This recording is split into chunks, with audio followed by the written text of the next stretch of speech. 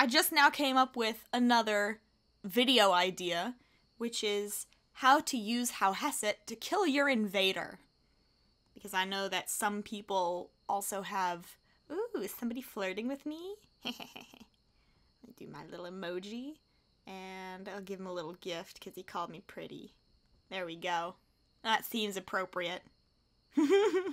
Alright, what was I saying? Oh yeah, some people had been concerned about how to use Howhesset to kill invaders. And Moda, you've actually done a great job with Howhesset. I'm just gonna say that right now. You are a fucking boss.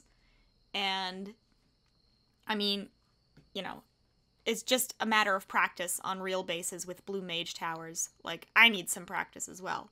But in terms of invaders, for people who have him and are wondering, or for people who are planning on getting him, he's so cool. And I just wish people would understand that. And he's great at setting up bases for wars. So I really wish people would like him. And, so, what? Alright. So I'm gonna, attack my invader with Howhesset. And obviously I have a 55 whatever million defense invader. And my poor little How is only 10 million power currently. That being said, he can, when I'm sober, reach about 98%.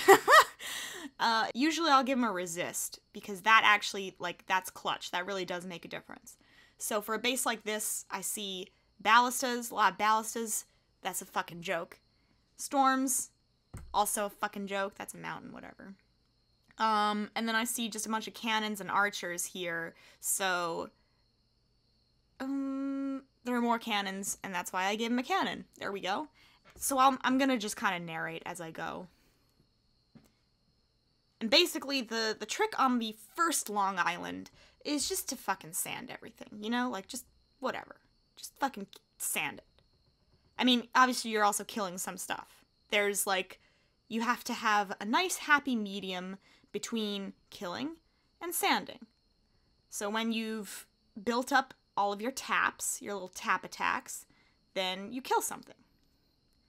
And when you need to buy time for yourself, then you sand something. And then once everything is sanded, you can obviously kill it at your leisure. This is not a new lesson. We learned this in the ass face tutorials I've done previously. So now I've built up a nice bit of rage. I'm going to spend some of it, and I'm going to cloak myself, and then I'm going to kill some shit. I didn't do that so well, but basically, I didn't use that to rewind at that point. I used it just to cloak and use some of my spells. Now, I'm going to use my spell. What have I used for a resist? Right, cannon. So, fuck.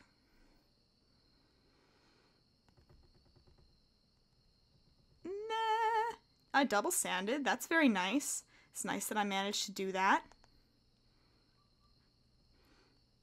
And, keep an eye on that little time shift icon, because that tells you how much time you have before your time runs out, and before you can rewind.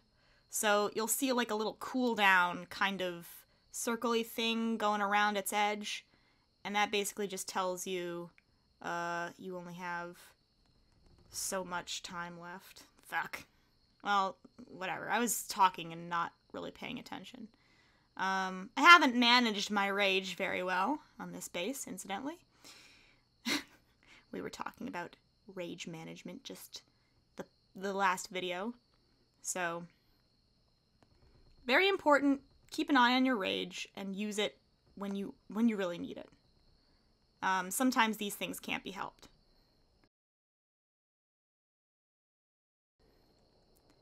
There's nothing that can be done. Alright, so like I missed a few slivers of towers, but overall, Howhesset, 97%. That's about as good as it gets when he's at this level. So, blop, the end. And that's how you run the Invader with Howhesset. And incidentally, he could do this at level 7. So, I don't want to hear excuses about how you can't run the Invader, because you can. You just have to believe in yourself. And that's it. That's my video.